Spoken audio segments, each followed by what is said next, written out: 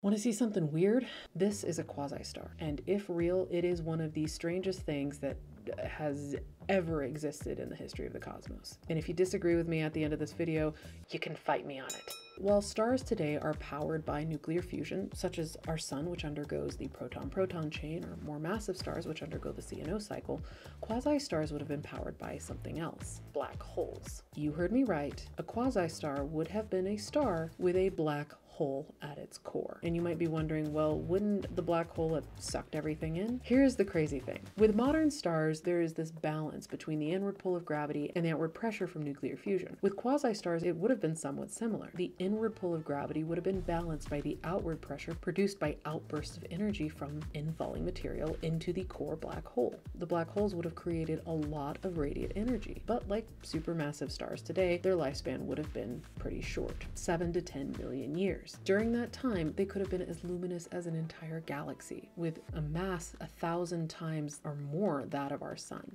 The surface temperatures would have been pretty hot too, around 10,000 Kelvin, but as millions of years would have passed, the surface temperature would have cooled, and eventually the outer layers would have dissipated, leaving behind an intermediate black hole. These are at the moment hypothetical, and they've not been observed. But if they did exist, they could explain the formation of supermassive black holes at the center of galaxies. And in case you're wondering how big they would have been, we're talking solar system sized stars. I don't know about you, but if these really existed, I think these might be some of the craziest things out there. All right, now I'm gonna drink some water because I'm thirsty.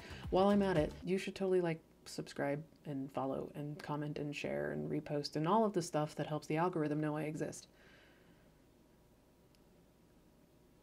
Bye.